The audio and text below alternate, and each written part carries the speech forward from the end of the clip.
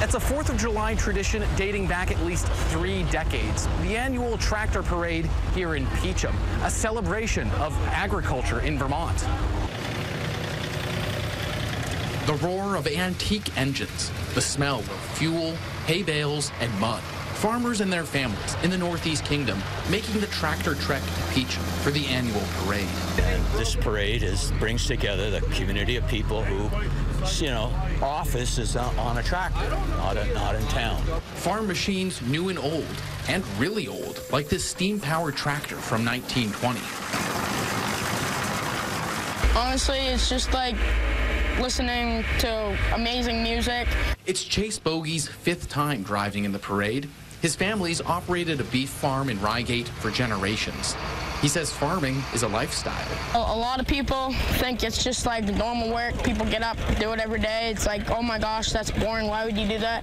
But actually, it's really fun. You get to learn a lot of things, and you get to have fun.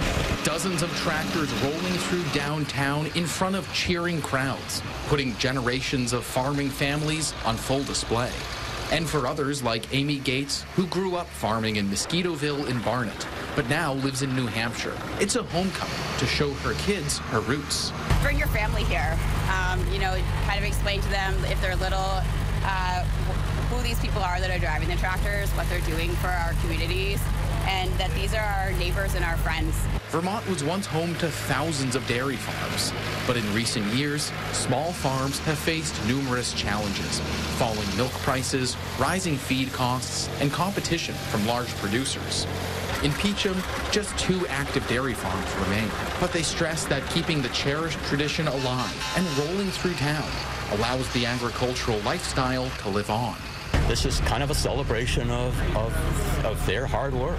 And for many after the parade, it's back to the farm, because working to feed Vermont and the nation is a full-time job. Reporting in Peacham, Calvin Cutler, Channel 3 News. And just down the road, hundreds turned out for Cabot's Independence Day parade today.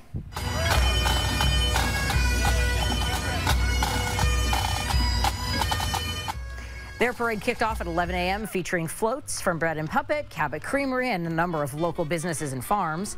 Onlookers who grew up in town said though the village was hit hard a year ago by flooding, events like this are what make their community special.